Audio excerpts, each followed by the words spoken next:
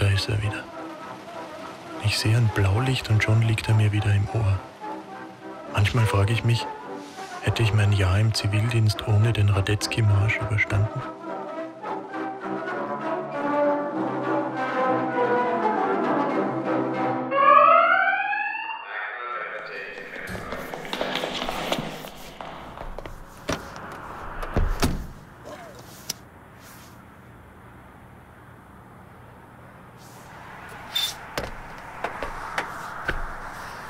Hallo, ich bin der Patrick, ich bin der neue Zivi.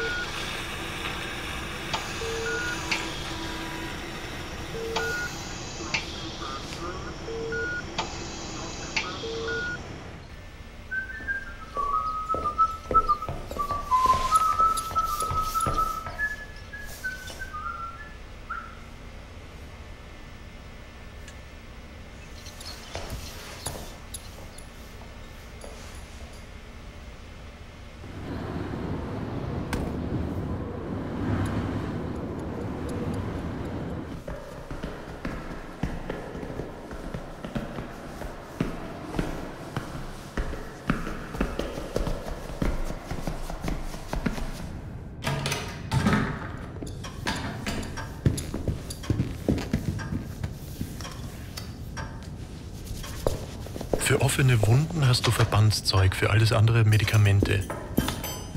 Aber du kapierst schnell, es gibt Verletzungen, da ist der Rettungssanitäter machtlos.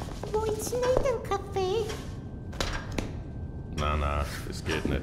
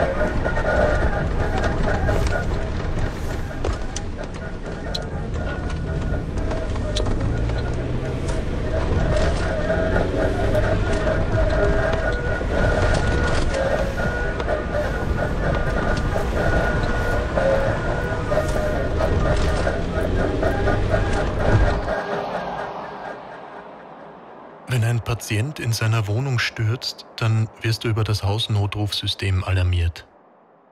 Nachts gibt's immer ganz besonders viele Berufungen. 9 Tore in der Bundesliga, 10 Vorlagen. Torhüter, Sicherheit, das ja. Und dann aufhelfen, mit angelernten Floskeln aufmuntern, unterschreiben lassen, wiederschauen.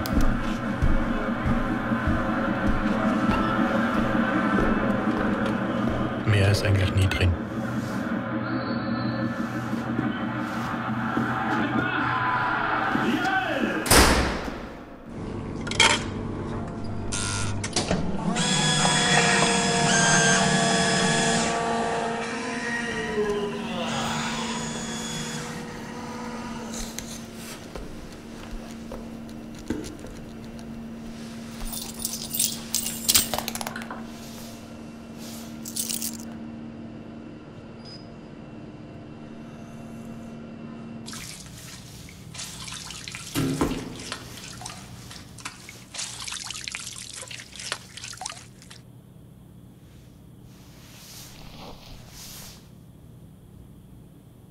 Was wenn es mehr gibt, das man tun kann.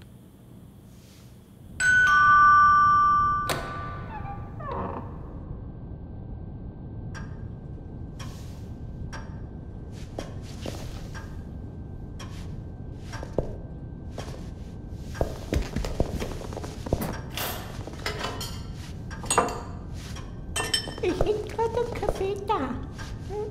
Der ist sicher noch warm.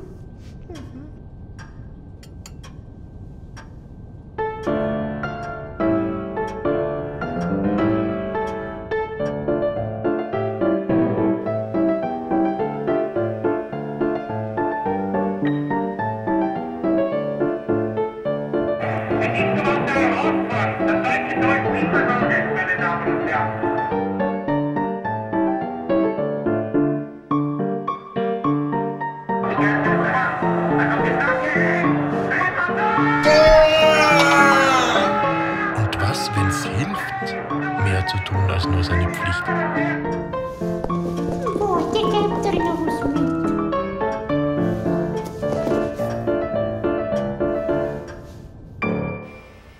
Oh, wieder schauen.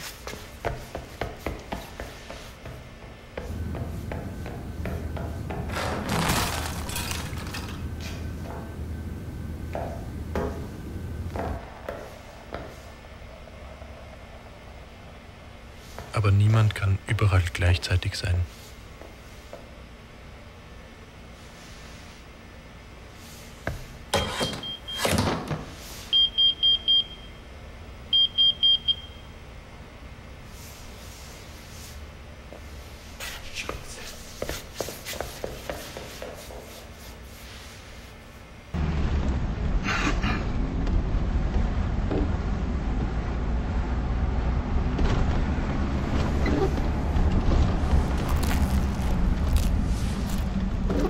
Manchen Menschen kann man aufhelfen, so oft man will.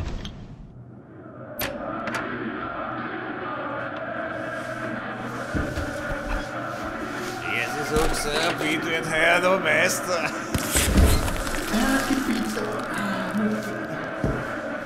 Entschuldigung.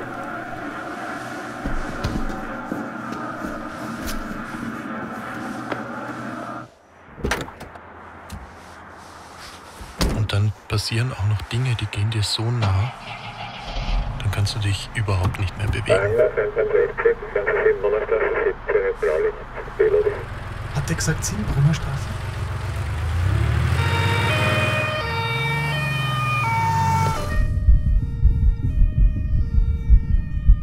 Jetzt Druckmassage. Jetzt. Ja, hier 165. Wir brauchen dringend einen Notaufwand. Reanimation in der 7 Brunnerstraße.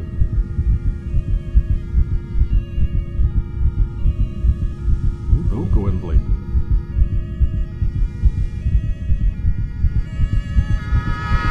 Punkt. Der sein.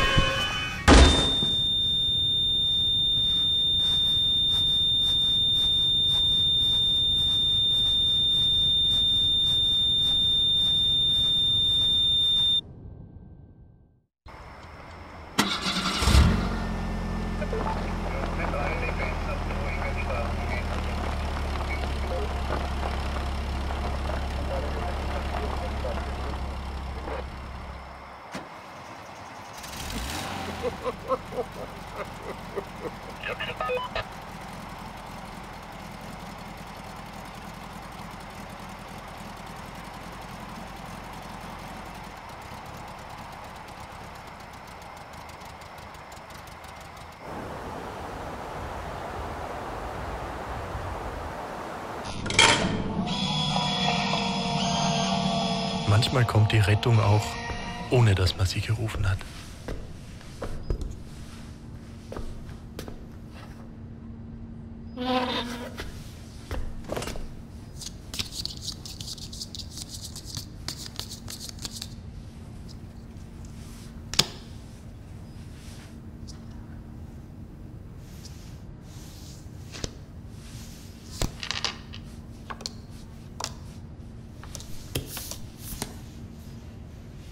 Ein Gespräch mit Kollegen hilft manchmal mehr als alles andere. Vor allem, wenn sie dir auch noch den Trick verraten, mit dem sie es schaffen, ihren Alltag zu bewältigen.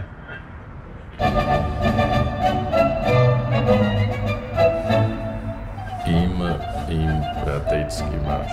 Immer alles im Radetzky-Marsch. Und so tanzten wir den Radetzky-Marsch.